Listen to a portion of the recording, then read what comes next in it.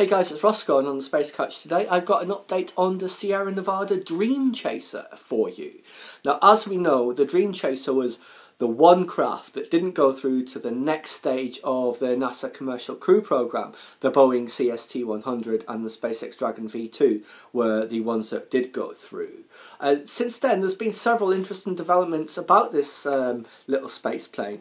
Originally, it was known as the HL-20 when the concept first came about, and it was originally designed to be a lifeboat for the International Space Station. That got cancelled, and Sierra Nevada have taken up the work.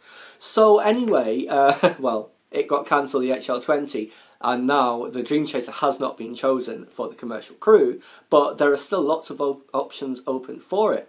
They've held talks, Sierra Nevada Corp, with Paul Allen of Microsoft and his Stratolaunch company, using their giant carrier ship as the launch platform. I think I mentioned previously, that would mean it would have to get scaled down in size, the craft, about 75% of what it currently is. Be able to carry 3 astronauts and or cargo to the ISS or another orbital outpost. I've mentioned in the past that JAXA, the Japanese Space Agency, were interested in the Dream Chaser as a possible launch vehicle for their astronauts, perhaps to their own Japanese station, some type of Bigelow habitat most likely, or ferrying them to the ISS when there are Japanese astronauts there. The European Space Agency, ESA, has also shown a great deal of interest in it. There was the DC4EU campaign programme that was very successful recently, where they were checking out its capabilities, what it could offer to the Europeans in terms of payload for cargo and for passengers. And where it could be launched from. It could probably be launched from the Kourou spaceport in French Guiana, rather than having to be launched from the United States. Anyway, there's a new version now of the Dream Chaser, and this is specifically for cargo flights and the next round of the cargo contract to ferry stuff up to the International Space Station. Currently it's Orbital ATK and SpaceX are doing the pure cargo runs. The main difference between this version, the original version, and the 3/4 size version is it's got folding wingtips. All of the window ports are filled in, so it's got no windows. And instead of it being launched on top of the rocket, which was the original plan, where it would sit on top of the stack, like, say, the SpaceX Dragon capsule sits on top of the Falcon 9, this would actually, because of the folding wingtips, be able to be enclosed in the standard fairing that they put around the satellites while they're launching them through the atmosphere. So that would mean it could be launched on multiple rockets, the Delta IV, the Atlas V, the Falcon 9, possibly some of the Ariane, some of the Russian rockets, the Japanese ones also. It would be a fully autonomous craft, like the other cargo capsules, and as well as cargo in the fuselage of the Dream Chaser, there would be a cargo module attached to the back, like the other cargo capsules have that unpressurized trunk attached to them. I'm thinking particularly of the SpaceX Dragon there.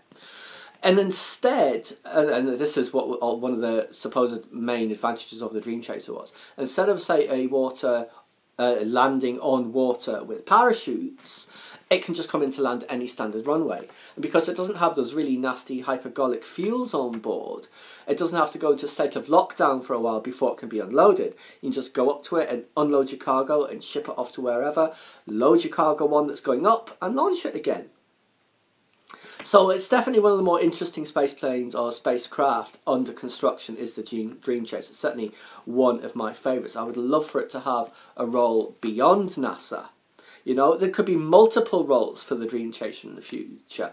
Both that original piloted version that, say, JAXA and ESA want, the 3/4 size version that Stratolaunch guys are interested in, and now a cargo version for NASA. Very interesting, very interesting.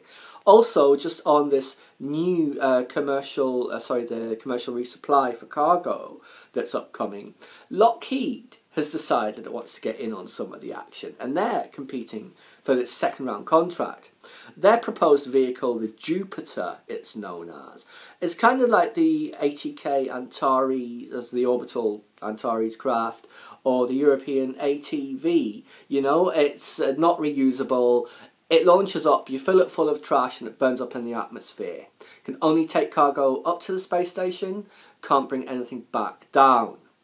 However, this Lockheed proposed craft, oh, it sounds like a boondoggle.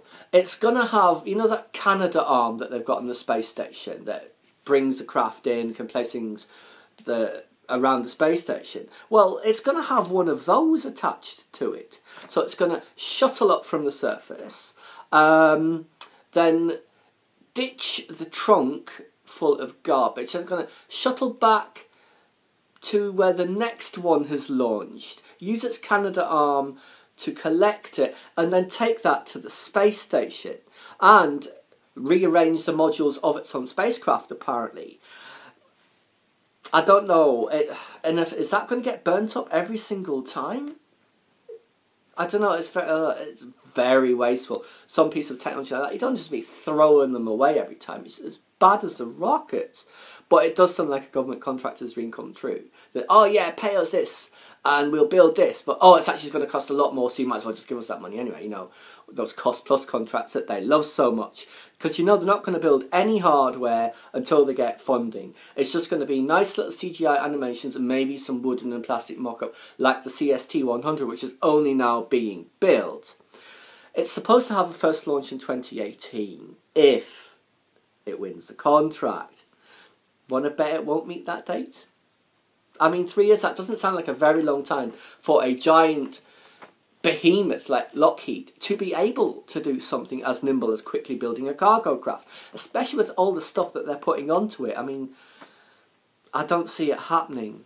But no doubt, given it's Lockheed, and Lockheed has its supporters in Congress, they will demand it gets built so they can hand over fist piles of money. Because heaven forbid those government contractors shouldn't get a ton of cash for nothing. Anyway, guys, that was just the latest news on the Sierra Nevada Dream Chaser, which I hope you enjoyed. As always, and please feel free to subscribe to my channel, like the video if you enjoyed it, or leave me a comment or a suggestion for an upcoming episode below.